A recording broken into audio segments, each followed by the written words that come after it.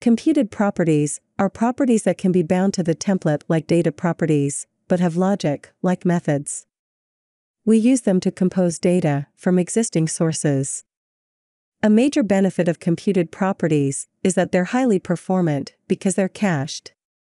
Vue will only go through the re-rendering process if a computed property's dependency changes. A computed property is defined as a method in the computed option of the component's config object. As an example, let's say we allow the user to input their first and last name in two separate input fields. We want to display their full name in the template, so we use string interpolation to output each data property. When we run the example in the browser and enter the names, it works as expected. But we can optimize the component by using a computed property that combines the first and last names into a full name.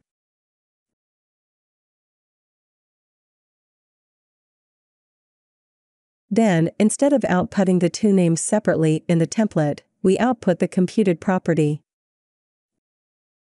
When we run the example in the browser and enter first and last names, the full name shows as expected. So basically, it does the same as the first example. At first glance, the computed property seems redundant. The first example, without the computed property, uses less code and is easier to read. While that's certainly true, computed properties give us two important benefits. Computed properties are cached. Vue will only re-render the text when one of the names change. This makes the component a lot more performant. And, because a computed property is a method, we can add complex functionality that we otherwise couldn't, with just string interpolation. A common use case for a computed property would be to calculate and display the total price of items in a shopping cart. Anything that's returned from the vModel directive and regular methods isn't cached. Vue will reevaluate and re-render it each time an event fires in the rest of the component. Let's demonstrate this by adding a counter to the previous example with a method that increases a number when the user clicks a button.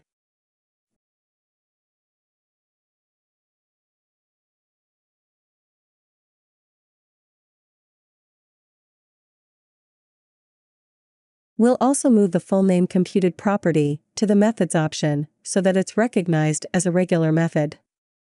And, because methods are invoked and not referenced, we have to add parentheses to the string interpolation in the template.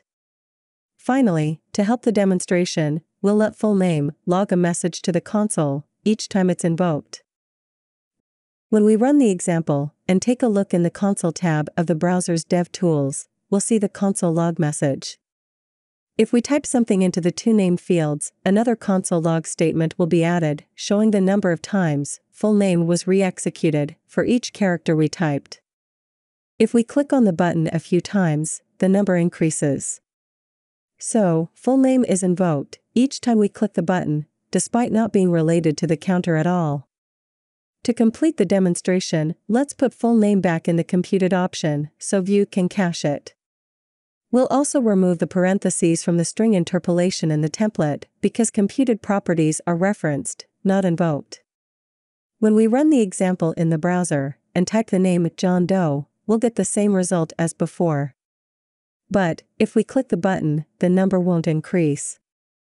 Vue will only re-execute a computed property when one of its dependencies change. In this case, the names. The counter isn't a dependency, so it doesn't affect the computed property. But, if we change a dependency like the first name to Jonathan, the computed property will re-execute. So far, our computed properties have been read-only. That's to say, we only read the computed property from the logic and display it in the view. You may find yourself in a scenario where you not only need to display the property, but also change it. Vue makes this easy for us to do with getter and setter methods. To use getters and setters, we need to change the definition syntax from a method to an object. Inside the object, we define two methods called get and set. To demonstrate, we'll use an example that uses a computed property to concatenate a hard-coded first and last name into a full name. Let's start with the getter method. The getter method does what the name implies. It allows us to get the value from the computed property. This is the default behavior of a computed property, so our logic in the getter method can be the same. When we run the example, the full name shows on the page, as we expect. The setter method changes any of the computed property's dependencies. It expects a single parameter, which is the returned value of the getter. In our case, the returned value is a string that contains 2 words, separated with a space. We can use the JavaScript split function to separate the words into an array and assign them as new values to the data properties. Whenever we assign a new value to full name, the setter will be invoked and assign the value to the data properties. As an example, let's add a method that changes full name when the user clicks a button.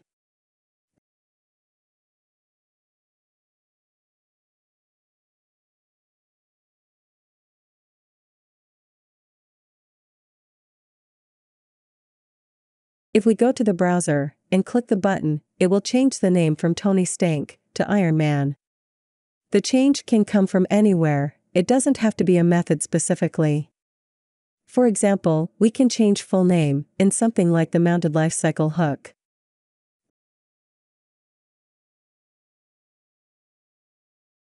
If we run the example in the browser, the name will change as soon as the app is mounted to the DOM. Don't worry if you don't understand a lifecycle hook right now, we cover them in depth in the lifecycle hooks lesson. In the next video, we'll learn how to watch data and computed properties with watchers, and execute code in response to any changes. Thank you for watching, we'll see you in the next one.